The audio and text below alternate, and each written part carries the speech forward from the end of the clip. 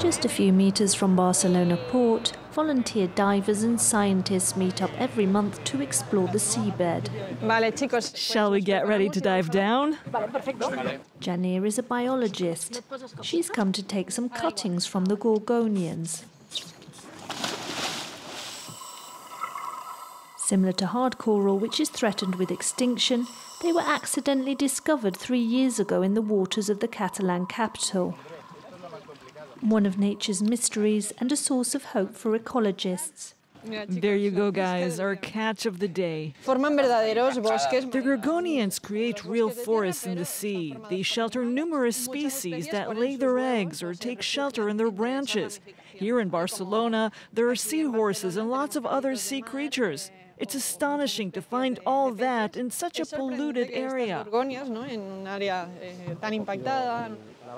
To get to the bottom of that enigma, Josep Maria and other marine biologists started a research project.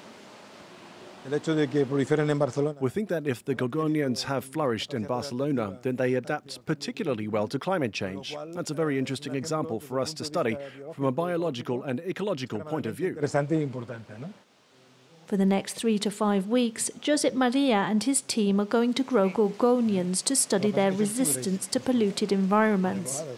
Our goal is to use the gorgonians to create a seabed forest, a unique area of biodiversity in the Mediterranean. We're hoping other cities could copy this project. These scientists say it's vital to conserve and regenerate Europe's seabeds. The world's seas and oceans produce at least 50% of the oxygen available on Earth.